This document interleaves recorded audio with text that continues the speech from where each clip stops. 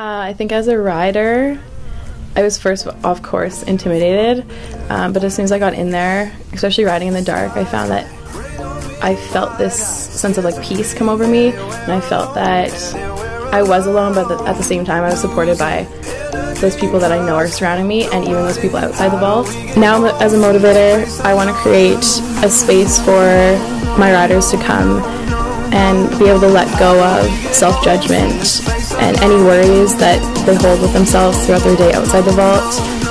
I want to create a space that's inclusive and peaceful for them.